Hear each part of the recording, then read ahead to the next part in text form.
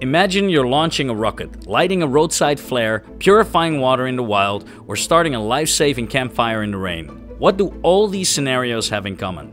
They rely on oxidizers, special chemicals that supply oxygen to fuel a fire when air alone isn't enough. The oxidizer we will use here is potassium permanganate. In today's experiment, we will see this chemical in action. We will use potassium permanganate as an oxidizer to accelerate the decomposition, burning of paper. By the end, you will understand how oxidizers like this make flames burn hotter, brighter, or even exist where they normally couldn't. Welcome to Cube Chemistry, where we will discuss all the elements of the periodic system and also do experiments. So if you like these videos and want to see more, make sure to like, subscribe and hit the notification bell so you will never have to miss another episode. Also, if you want to influence the element we will be discussing next week, make sure to fill in the poll on the community tab of our channel. Now, for example, modern rocket fuel propellants mix fuel with an oxidizer like ammonium perchlorate, so they can burn fiercely even in the oxygen-free vacuum of space. Emergency flares and fireworks use oxidizers such as nitrates and perchlorates to produce bright, long-lasting flames and colors. Strontium nitrate, for instance, is a common oxidizer in red signal flares to ensure a steady and visible burn. In survival kit, one multi-purpose chemical often stands out, potassium permanganate. This deep purple crystalline powder can do a bit of everything. With a few drops of glycerin, it bursts into flame as a fire starter. In a pinch, it can disinfect or treat water by turning it into a pink antiseptic solution.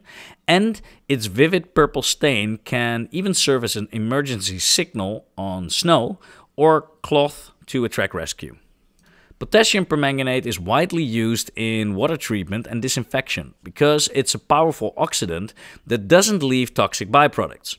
Almost all its uses exploit its ability to release oxygen and oxidize other substances. In other words, it doesn't fuel fires itself, instead it makes other things burn better. It's non-combustible, but accelerates the burning of combustible materials. Now what we're going to do is draw a few lines on a piece of paper with a potassium permanganate solution. We're going to let it dry and then ignite one end of it. The result? The lines we drew will smolder and burn along the drawn pattern. Almost like burning a fuse, spelling out a message. This happens because our drawn lines are loaded with an oxidizer that helps the paper burn in a controlled path. It's a visual and memorable way to see oxidizer chemistry at work, a phenomenon that we call oxidizer-assisted smoldering. Don't worry, we will explain that term in a moment.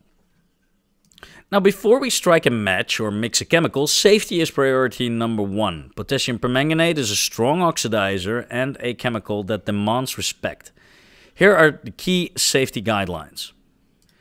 Make sure to wear protective gear such as safety goggles, a lab coat and gloves. Make sure to do it in a well-ventilated area. Have fire safety at the ready. Have adult supervision and make sure to not ingest any chemicals or get into contact with it. Now here's what you need if you want to conduct this experiment by yourself. Potassium permanganate crystals. A small amount, a few grams is more than enough. This is our oxidizer. It's typically a dark purple or almost black crystalline powder. Now, potassium permanganate is often sold in hardware, pool supply or chemical supply stores. It may be labeled as a water treatment chemical or by old names like Condy's crystals. You will also need water to dissolve the permanganate and make a solution. Ordinary distilled or tap water would work just fine. You will also need a small container or a beaker for mixing the solution. A glass jar or cup will do. Just avoid using nice kitchenware because it may get stained. You'll also need a stirring stick or a spoon to dissolve the crystals. Again, it might get stained, so if you're using something, make sure it's disposable or something you don't mind discoloring. You will need a sheet of paper to draw on. Uncoated, absorbent paper works best. For example, filter paper, newsprint, or plain printer paper. Avoid glossy or coated paper. The solution won't soak in well. And very thin paper can be tricky as it may burn up too quickly. A heavy paper like cardstock can work, but it might take longer to smolder. So also make sure to have a paintbrush or a cotton swab, a Q-tip, something like that, to draw your lines or design on the piece of paper with the solution. A small paintbrush, like for watercolors, work great. Now, the next thing we need is a heat source for ignition. Now, we can recommend using a wooden splint or a stick that you can ignite, then blow out to use the glowing ember. Now, the next thing is optional. You can use a tape or a clamp if you want to hold the paper vertically or at an angle while it burns. Tape it to support. Otherwise, laying it flat on a metal tray is also just fine. Now, also to make sure that you don't paint your beautiful table all purple, make sure to put some paper towels under the piece of paper while you're drawing. So, you ready? Put on your safety goggles and then we can start. Now stir this mixture until the crystals dissolve. The water will turn a vivid pinkish purple color, almost like grape juice. Now what is happening? The potassium permanganate crystals are dissociating into permanganate ions, which give that intense purple color. Now you have your oxidizer solution, essentially oxygen in liquid form, ready to soak into our paper. You want a fairly concentrated solution for this experiment. If you have a lot of undissolved crystals at the bottom, that's okay. It means that the solution is near saturation. A saturated solution of potassium permanganate at room temperature is about 6.4 grams per 100 milliliter. But there is no need to be that precise. Just ensure it's strongly colored. Important. This solution will stain anything it touches, so handle it carefully. If you accidentally get a drop on your skin, it may turn brown on your skin as it dries. That's the manganese dioxide staining organic matter. But don't panic, it will fade away in a day or two. Clean spills promptly with water. Now while drawing, avoid big puddles of the solution. If an area is too soggy, dab off excess with a paper towel.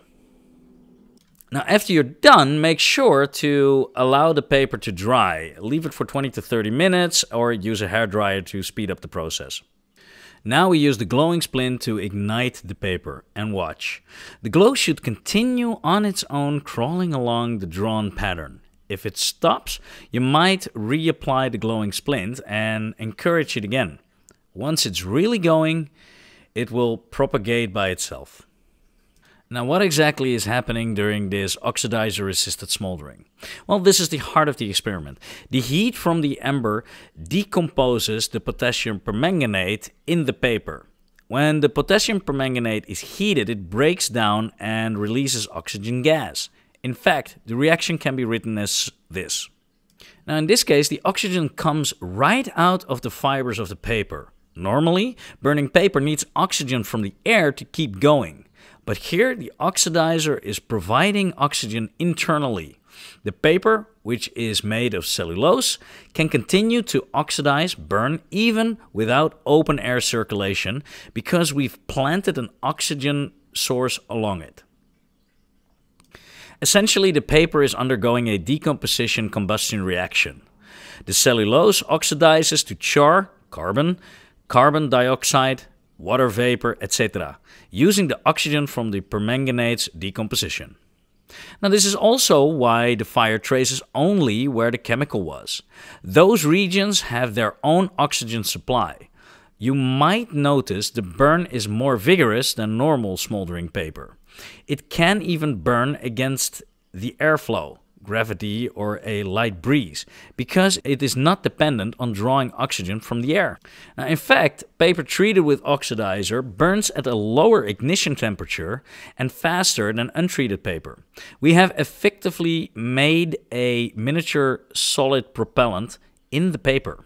Now, this might seem like just a neat party trick or something that you would see at a science fair demo, but the concept you saw here has broad importance. Now, as mentioned, what we did on paper is analogous to how solid rocket fuels work. They contain oxidizers like ammonium perchlorate or potassium nitrate intimately mixed with fuels, so they burn from the inside out without needing air. Our experiment is a slow motion version of that chemistry. Next time you see a rocket launch, you know there is an oxidizer in that fuel, making the flame possible and powerful. Now, the principle of oxidizer plus fuel is behind all fireworks, gunpowders and flares. The old black powder that is used to shoot cannons was 75% saltpeter, an oxidizer, 15% charcoal and 10% sulfur. Again, a mixture that carries its own oxygen. Road flares that burn in the rain or wind do so because they contain oxidizers like strontium or potassium nitrates or perchlorates. That keeps them burning steadily. Our paper had its own built-in oxidizers, so it kept burning even when a normal piece of paper might have gone out. Now, potassium permanganate is like a Swiss Army knife for survivalists. We demonstrated one of its fire-related uses. If you carry a small vial in a survival kit, you'll have a way to help start fires, for example by mixing it with sugar or glycerin to produce a flame, basically an aggressive version of what we saw. Now, you can also sanitize the water in an emergency and treat wounds when diluted. And if you need to signal for help, you could splash a strong permanganate solution on something to create a bright purple signal mark. That vibrant color isn't found in nature and is highly visible. In fact, firefighters use a permanganate reaction to start controlled burns in wildlands. They inject permanganate-filled balls with glycol and drop them from helicopters to ignite brush fires in a precise way. Essentially a larger scale application of the permanganate-fueled combustion you've seen. Beyond emergency uses, this experiment underscores a fundamental concept in chemistry, the role of oxidation reduction or redox reactions. Potassium permanganate is a strong oxidizing agent. It readily grabs electrons from other molecules, which often means it helps burn or break them down. Now, in our experiment, potassium permanganate oxidized the cellulose, taking electrons and facilitating its conversion to CO2 and char, while the permanganate itself got reduced, gaining electrons, turning into manganese dioxide.